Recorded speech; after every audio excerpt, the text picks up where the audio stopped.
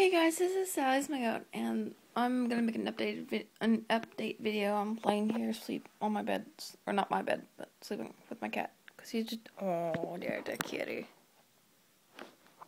So just a few updates. I haven't been making videos in a while. That's mainly because I've been so busy with my goats, and because my main goat Sally is gonna have babies in a few days. So yeah.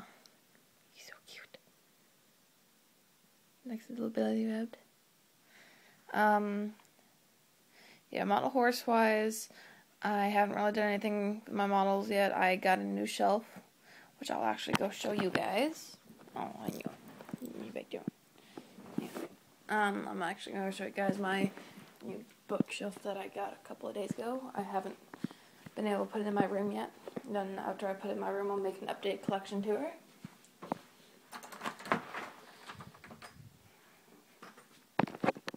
For some reason, there's a box on it. I think it's dealing with my dad. Oh well. Yeah. Just, these didn't come with it. These are actually my books, and I don't know what this is. But it's got little pegs here. Here's one of the shelves I can show you.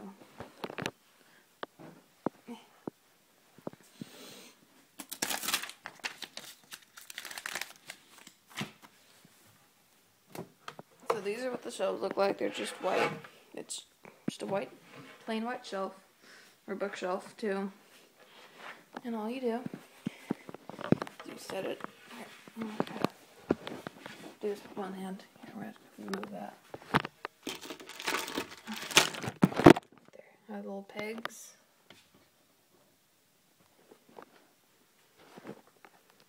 Make sure the pegs are even. Then you just kind of slide it in.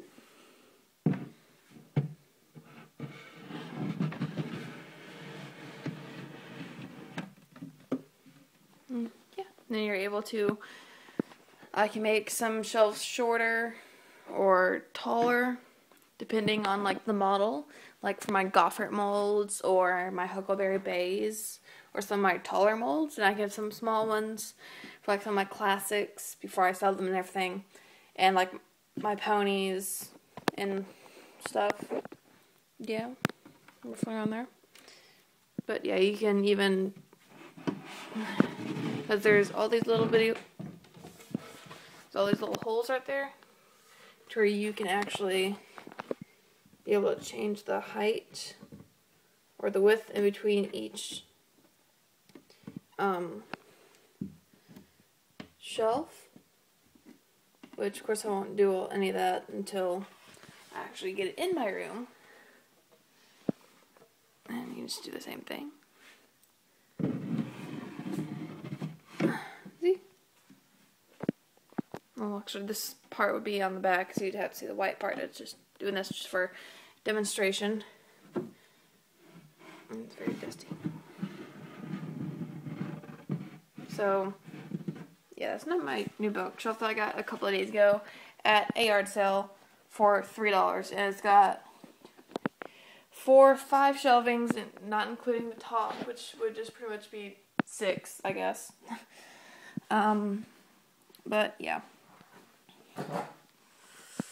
And I'm not going to be going to BreyerFest 2013, 2014, or pretty much nearly ever, because I'm trying to save up for a horse. I've been wanting that a little bit more than Breyers, so it's going to happen before Breyers, and I cannot be able to afford going to BreyerFest and getting a real horse at the same time. That's just like physically impossible for me. I can be able to pay for a horse just fine once I get the money. So yeah. I'm just saying this now. I'm not really gonna ever be able to go to BreyerFest. So, kind of sad. And also because if I ever go, I would have to enter the open division, which is not the funnest for me. Because I've only been to one open show, and that was at Lone Star Live. I did okay. I didn't do the best. Yeah.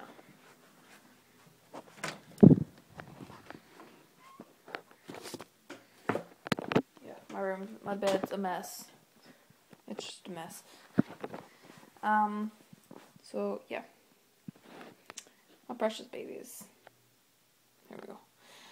And my new amazing horse.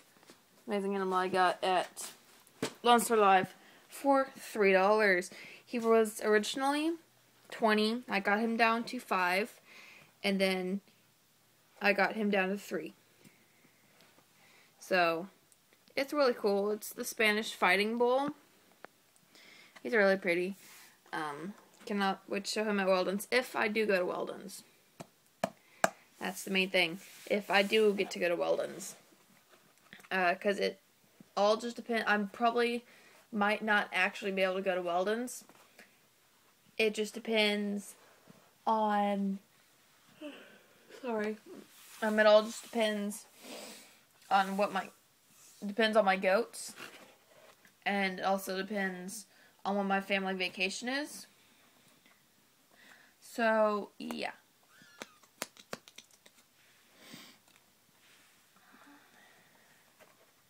So I'm probably not going to be able to go to Weldon's, which would really suck because I've been there the past 3 years in a row. This year would be my 4th year in a row to go.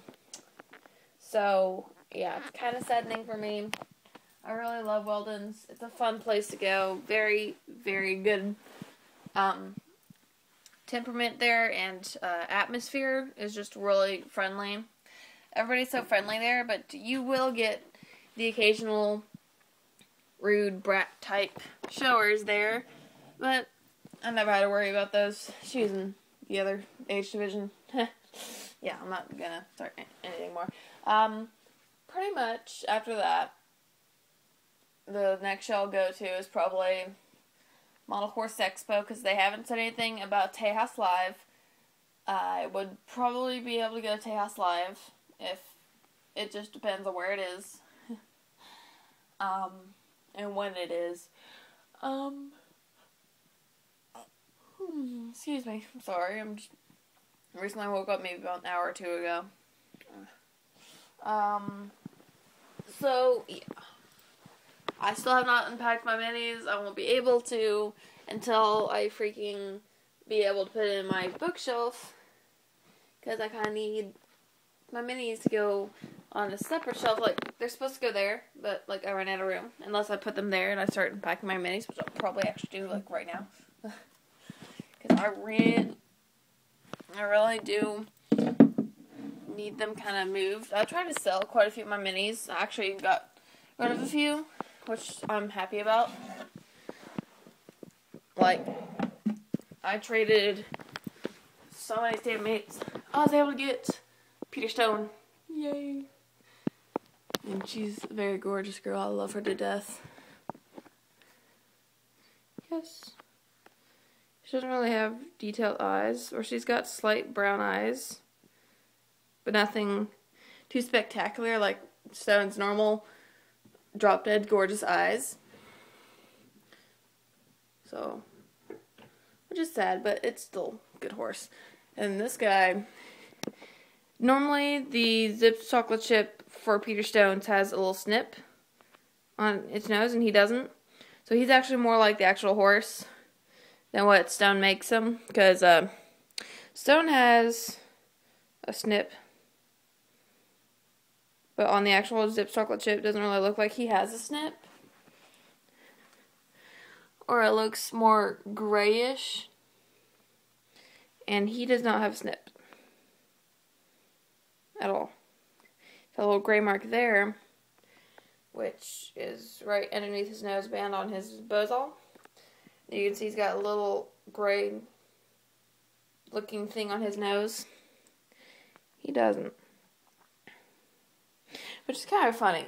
And he's actually a pretty decent number, which I like. He is number 891 out of 25,000, or 2,500, sorry.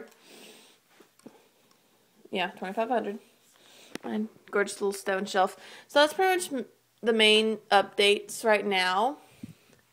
So thank you guys for watching. Bye!